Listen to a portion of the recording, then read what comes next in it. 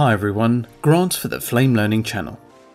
With the Flame 2020.1 update, some new viewing enhancements have been added to the Image Toolset, which will give you more visual feedback as you segment your image with selectives. This has come from a combination of improving our design and your user feedback concerning selectives. You can use any media to follow along, and these new viewing tools are available in the Image TimelineFX, the Image node, and the Action node in Batch and BatchFX. So here I have a shot of a London bus stop which already has two selectives applied. If you're new to the selectives, please go to the beginning of the Image Toolset series to go over the fundamental basics. Now as I scrub the time bar, a bus comes into the shot which is affected by the two selectives.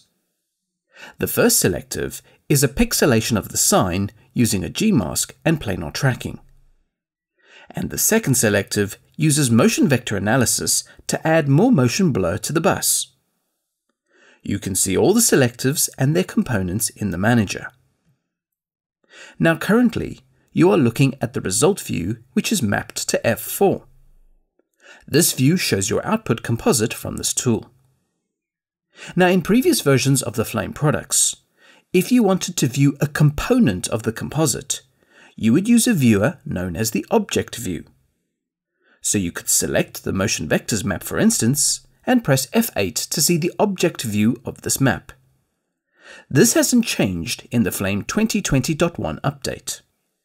However, the workflow with the Object Viewer is that you first select your component, and then press F8 or switch the viewing pull-down menu. So there is a lot of selecting and hotkeys just to toggle the object view for the different objects. This is very necessary for a full-on 3D composite, where you may need to look through multiple cameras, lights, maps, and objects. However, when working with the Image Toolset, and the selectives in particular, this select and view operation can be quite tedious as well as slow you down. It's also quite easy to forget to manually switch the object viewer each time you choose a selective. This just makes it easier to lose focus if you're working with multiple selectives. With all those points made, a new dynamic viewer specifically aimed at the selectives has been added into the workflow. This is called the Selective View. It's dynamic in the sense that it automatically updates as you work between multiple selectives. To show how it works, let's say you've been looking at the result view and nothing is selected in the manager. If you press F9 for the selective view, it will select the very first selective in the stack, and this will display the selective mat for this selective. If you were to select any other selectives in the manager, the selective view will automatically switch the focus to the new selective selection. This is in direct contrast to the object view, which requires manual switching each time you select another selective. So initially, with the selective view, nothing actually needs to be selected to display the first selective. Secondly, just by selecting another selective automatically changes the focus of the selective view. Please note that if you select any other object in the composite, the selective view will not update. This view is solely for selectives. Now for those of you who prefer a keyboard shortcut, you can press either Z or X to toggle the selective selection, which in turn updates the selective view.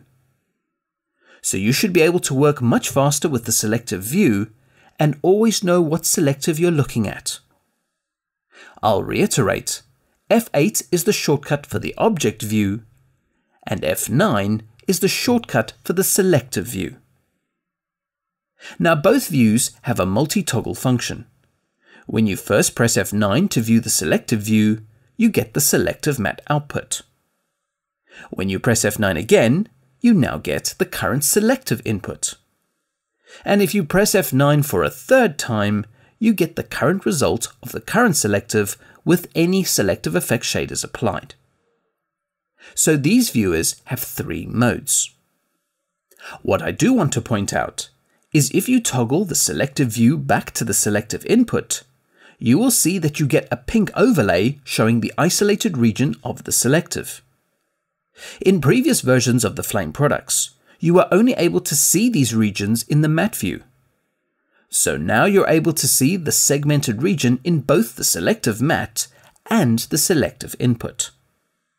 Once again, if you switch between the different selectives using the Selective View, you will see the overlay update matching the behavior you saw earlier with the selective matte outputs. So when creating a selective, regardless whether it's a key, mask, 3D AOV, or a combination of components, you can look at the selective matte or the selective input to define the area of the image you are isolating. Now, if you want to change the overlay color or adjust its opacity, this can be done via the Setup menu in the Display tab.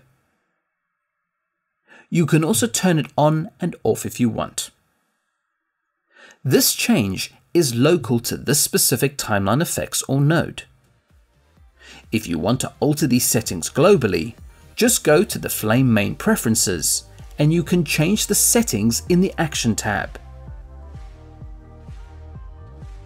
Finally, as an added bonus, the overlay is also available in the Object view if you prefer working that way.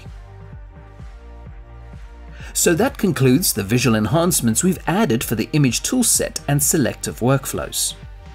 We hope this will increase your interactivity with the Selective View and that you can better visualize your selectives between the matte output and the new overlays. Don't forget to check out the other features, workflows and enhancements to the Flame 2020.1 update. Comments, feedback and suggestions are always welcome and appreciated. Please subscribe to the Flame Learning channel for future videos, and thanks for watching.